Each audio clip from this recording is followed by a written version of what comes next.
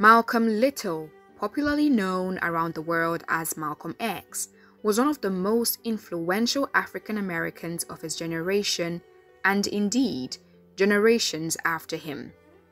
Malcolm X rose from the poorest of neighborhoods in Omaha, Nebraska, to become a global phenomenon whose ideologies still reverberate to this day. However, on February 21, 1965, Malcolm X was assassinated. He was just 39. This episode tells the full story of the assassination of Malcolm X on February 21, 1965.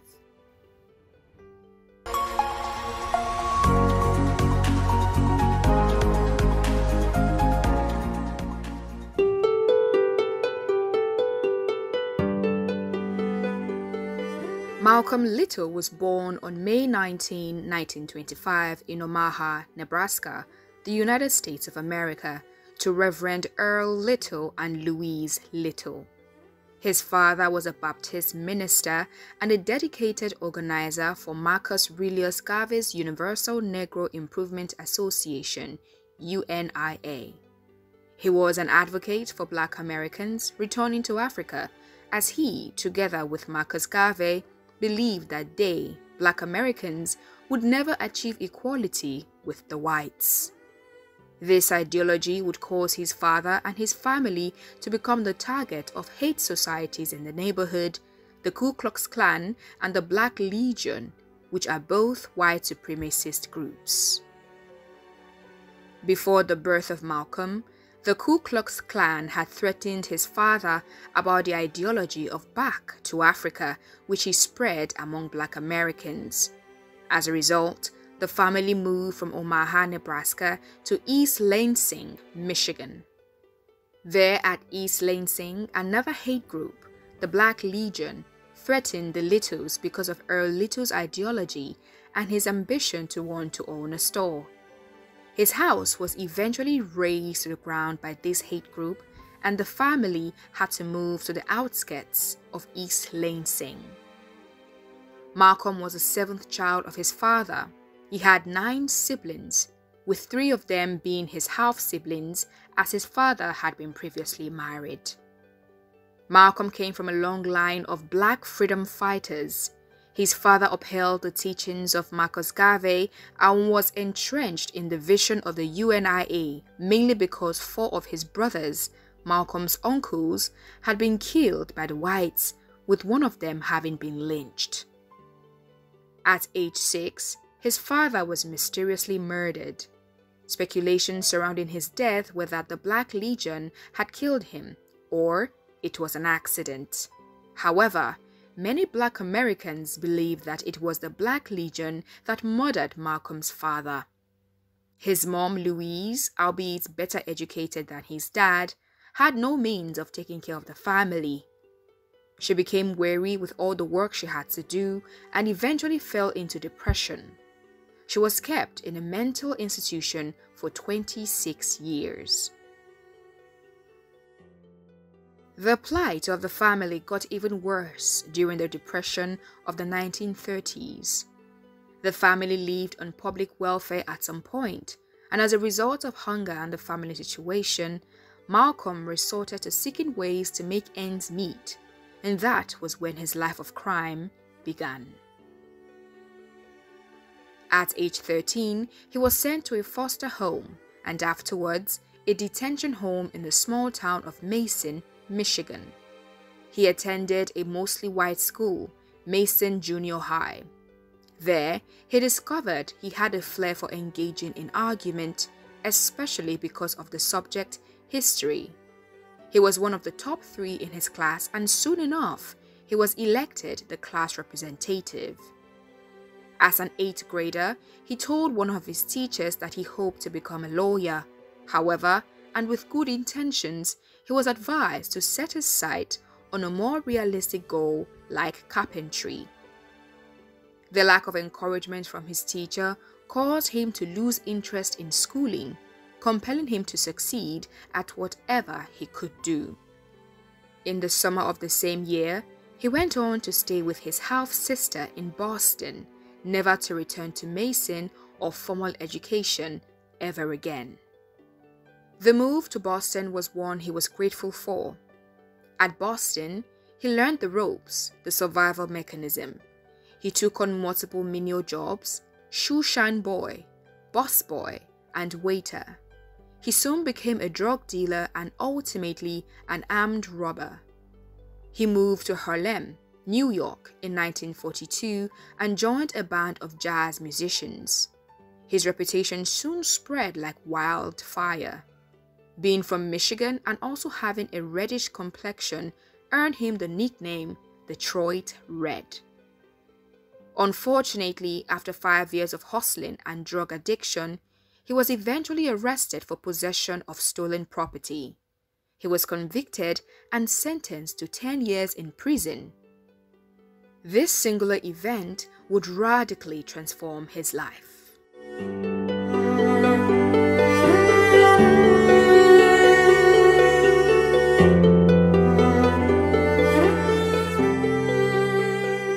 In February 1946, the 20-year-old Malcolm was convicted and slammed with a 10-year jail sentence. He was taken, together with his friend at the time, Shorty, to Charleston State Prison. At Charleston, he was nicknamed Satan because of his anti-religious attitude. He spent only a year at Charleston before he was transferred to Concord, Massachusetts. It was there at Concord Prison that he found Allah and began the process of transformation. His brother, Philbert, had written to him to tell him he had found the natural religion for the black man and that there was an organization for the black, the Nation of Islam. Malcolm would have none of it. His reason was that Philbert joined any and every group. However, with the help of Reginald and the several conversations they had, he began to think deeply about the religion of Islam. Also, he learned that his other siblings had converted to Islam and were followers of Allah. They believed the teachings of the Honorable Elijah Muhammad, who was sometimes referred to as the Messenger of Allah. He wrote to Elijah Muhammad, who replied and told him to denounce his evil ways. He was also given a cash gift by the messenger. Afterwards, Malcolm would write letters to Elijah Muhammad daily. Malcolm devoted himself to the teachings of Muhammad. This was after several conversations with his brother Reginald. He was taught that the white man was the devil and he should not engage in eating pork or smoking cigarettes. Malcolm was later transferred to Norfolk Prison Colony. There, he made use of the library and he began to read a lot of books, including the dictionary. He was a voracious reader. Books such as Will Durant's Story of Civilization, H.G. Wells' Outline of History, W.E.B. Du Bois' Soul of Black Folks, and John Milton's Paradise Lost were among the many books that influenced him and changed his perspective about the whites and the blacks. His voracious appetite for reading would cause him to have astigmatism, and he eventually resorted to using glasses. According to him, at some point, he never felt like he was in prison. He had never been so free in his whole life. History, philosophy, literature, he devoured them all. A new reality was taking shape before his very eyes. In prison and through the books he devoured, he had acquired the most important possession: self-respect. In 1952, 6.5 years after Malcolm had been in prison, the Massachusetts State Parole Board voted for his release, and within a few months, he was out of prison.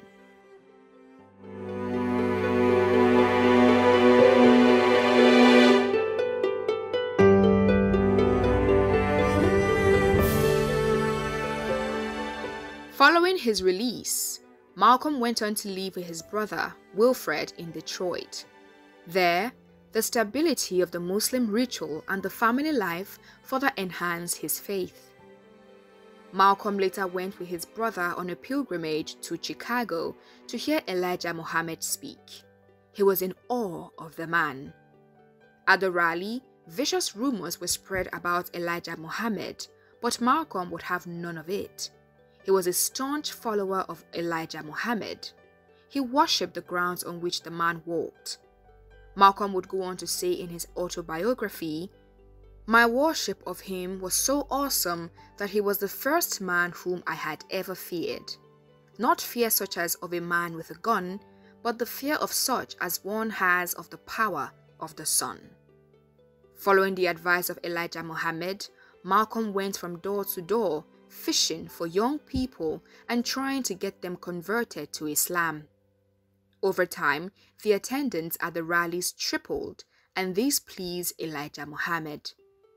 After the rally in Chicago, Malcolm received the name X from the nation's headquarters in Chicago. To the Muslims at the time, the X symbolized the true African family that he could never know. For Malcolm, it replaced the white slave master name of Little, which some blue-eyed devil named Little had imposed upon his ancestors. In early 1953, he was invited to address the Detroit Temple. He spoke of Christianity and the crimes the white man committed. He spoke of the teachings of the Honorable Elijah Muhammad. He was deeply entrenched in this cause. According to him, "I don't care if it costs my life." In the summer of 1953, he was named Detroit Temple No. 1's assistant minister.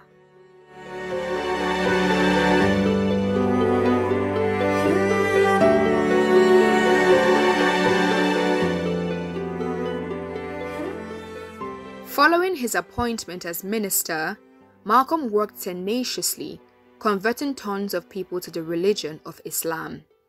So devoted was he to the cause that he had no time for women and never looked at them. He traveled very often, hosting the nation's flag and its message to the blacks in America. He was always about the temple business. In 1957, he met a young student nurse, Betty Jean Sanders, in New York. With the blessings of Elijah Muhammad, they got married in the winter of 1958. The couple had 6 daughters. An innovative and dedicated leader, Malcolm was rarely at home. He traveled so often that his wife had a spare suitcase ready for him on the go. It was hard to put up with him as he was rarely at home. Through his innovativeness, he went on to set up the nation's newspaper, Muhammad Speaks, which was dedicated to justice for the black man. Malcolm would go on to be responsible for the growth of the nation's newspaper and served as advisory minister for several temples. At some point, the newspaper had about 30,000 followers. He went about establishing mosques in several cities of the country. He was also rewarded with the post of Minister of Temple No. 7 in Harlem, the largest and most prestigious temple in the nation after the Chicago headquarters. Elijah Muhammad treated Malcolm like his son and made him the national representative of the Nation of Islam, second in command to Muhammad himself. Under the influence and direction of Malcolm, the nation would grow to about 500,000 members.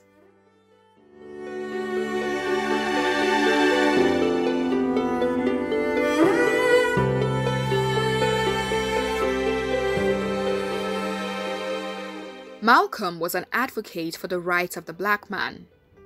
As a speaker for the Nation of Islam, he preached self-defense in the face of white violence. He urged black people to give up the Christian religion, and he also urged black people not to participate in elections. The nation believed that the elections supported the immoral political system of the United States. In contrast, the leader of the Southern Christian Leadership Conference, Martin Luther King Jr., stood for the opposite of all that Malcolm upheld. Although both were civil rights advocates, Martin was an advocate for non-violence. He was a negotiator, not a fighter. He also advocated that blacks participated in elections. While Malcolm was committed to uplifting the black race, Martin was committed to uplifting humanity.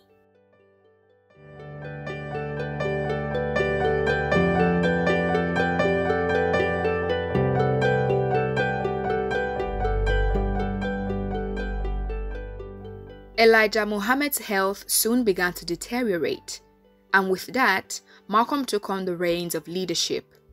He had several speaking engagements, and he was never in one place for so long. Malcolm soon began getting invites to speaking engagements in several colleges. Elijah Muhammad never approved of the several speaking engagements. Also, several inciting remarks were made about Malcolm. Rumors making the rounds were that he was trying to take over the nation and that he was trying to build an empire for himself. Furthermore, Malcolm's remarks on the assassination of President John Kennedy saw him suspended as Speaker of the nation for a period of 90 days. When asked what his opinion was about the assassination of the president, Malcolm responded by saying it was a case of the chickens coming home to roost. Newspapers went agog with several headlines the next morning, and the statement sparked controversies in the country, hence his suspension. In addition to these, Malcolm heard and later confirmed from Elijah Muhammad's rumors of his sexual escapades with young Muslim secretaries. Malcolm had seen Muhammad as a symbol of moral, mental, and spiritual reform. However, his world came crumbling down with the news of Muhammad's sexcapades.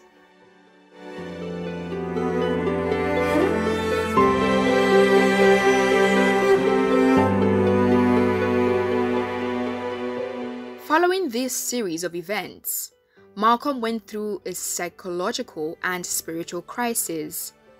On March 8, 1964, he officially and publicly denounced his association with the Nation of Islam. Malcolm had always wanted the Nation of Islam to go international. He dreamed of an organization that would help reform the blacks spiritually, politically, and economically. On March 12, 1964, he founded the Muslim Mosque Incorporated, MMI. In 1965, he would go on to establish the Organization of Afro-American Unity, OAAU. Malcolm traveled extensively and at some point went on a pilgrimage to Mecca, the holy city. There, he discovered that Elijah Muhammad had corrupted the teachings of Orthodox Islam. He also came into a total reformation of his mind and perspective of the whites. After his pilgrimage, he changed his name to El-Hajj Malik El-Shabazz. Through the OAAU, he would later join forces with several organizations, both black organizations and progressive white groups in the United States. These organizations worked together on educating the people on their civil and political rights.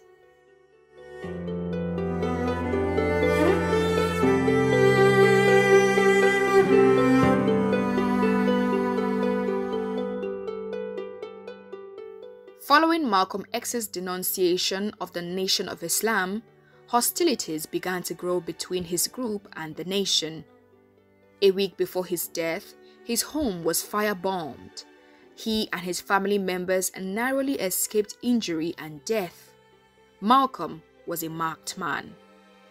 On February 21, 1965, Malcolm arrived at the Audubon Ballroom in Harlem for a rally scheduled by the Organization of Afro-American Unity.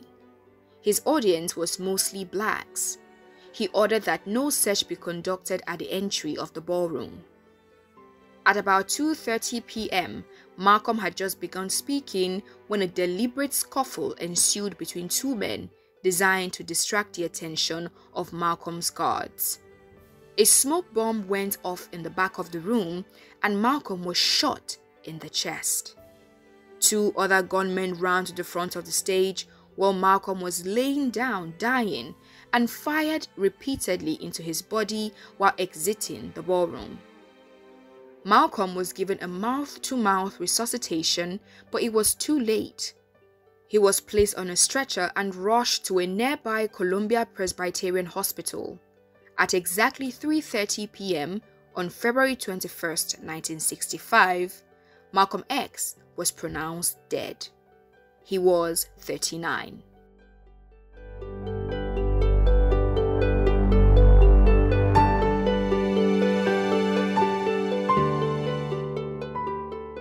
Following his death, 3 members of the Nation of Islam were arrested: Talmaj Heya, Muhammad Aziz, and Khalil Islam.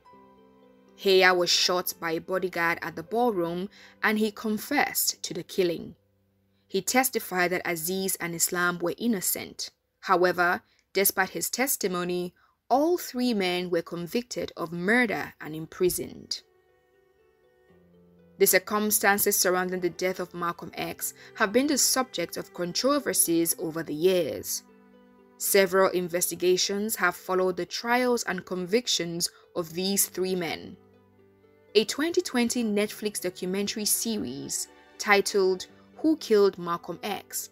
and efforts from the Innocent Project led to a revisit of the case.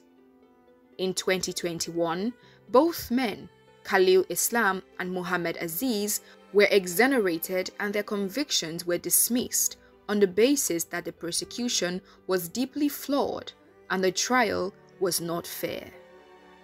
Malcolm X was survived by his wife, Betty Shabazz, and 6 daughters.